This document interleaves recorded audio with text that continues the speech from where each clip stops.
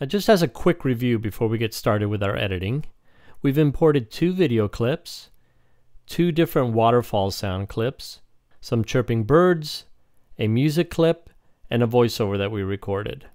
So before we get started with our editing, let's just preview what we got. The mother bear searches for food for her cubs. Now obviously that is terrible. We're hearing all the clips at the same volume, there's no compression, and the video is not even edited. So that's what we're going to start. We're going to start with our video. So I'm going to rewind to the top.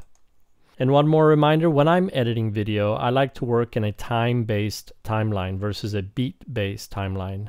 And in case Mixcraft had defaulted to beats, you can change it up here next to the timeline. Click on beats and you'll see that it's segmented into beats. But we're going to stay in time. First thing I want to do is mute all my audio channels. Now my reason for doing this is in this kind of video where I got a bear, and obviously the bear is not talking, I want to edit the video for timing versus using the audio and the video for timing. Now depending on what kind of video you're editing, you may or may not want to hear the audio. Obviously in this video we don't. Next thing I want to do is increase the size of my video track. I can do this in a number of ways. One way is to hover over the bottom of the track and you'll see an up and down arrow, and you can just drag this arrow down and change the height of the track. Or you can right click on the track, go down to height. You'll see small, normal, and large. We're going to go large. I'm going to zoom out just a little bit. And my first video clip that I want to use is the waterfall, which on our timeline is the second clip.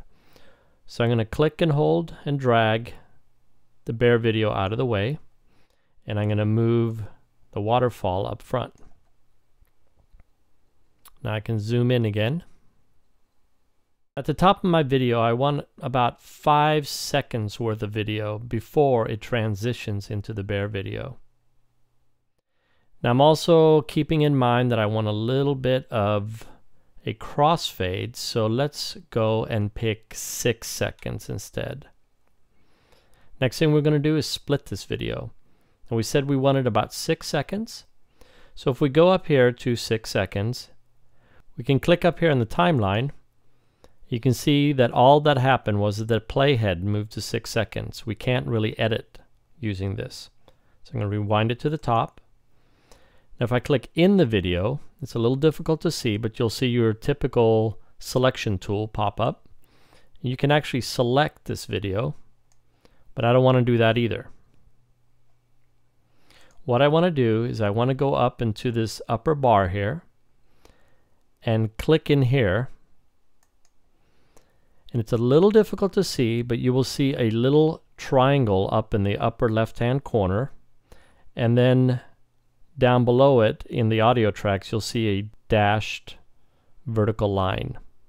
This is where the edit point will be.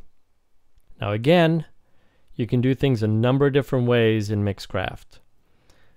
To do a split edit, you can go to Edit and down to Split, or you can use the keyboard shortcut Control-T, or the way that I'm going to do it is going back to my edit point, right click, and go to Split. Now you'll know that the track split because now we're seeing 2 distinct video clips. And we know that because each one up here in clip 1 and here in clip 2 now, since we split it, there's a video clip preview button. You can click this and preview your video, as you can see in the video pane. And if we click here, it'll preview this first part of the video. Obviously they look the same, so you can't really tell the difference.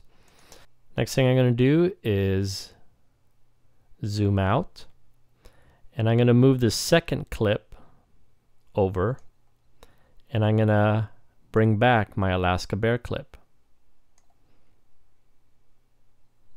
We'll zoom in a little bit more.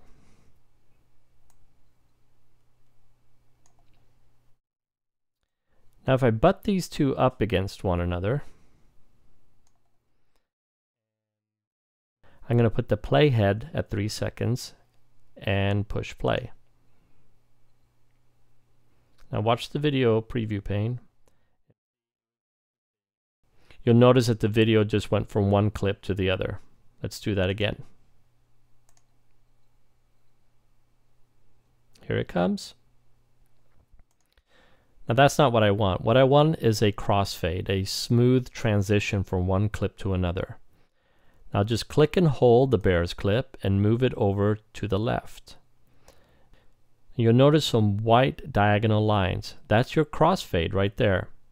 So if we go back to the 3 seconds, push play, and watch the preview window.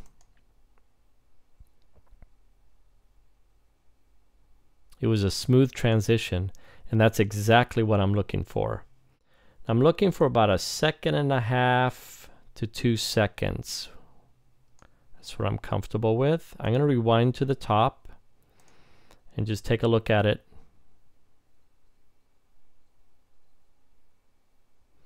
I'm making a mental note of what I want to see, and I like that.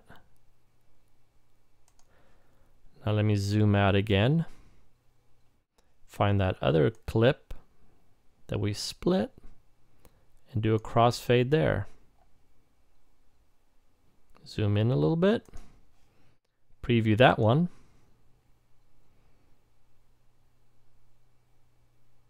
So I wanted the bear to land before the waterfall came in, and that's exactly what I'm looking for. The next thing we're going to look at is editing the audio for this clip.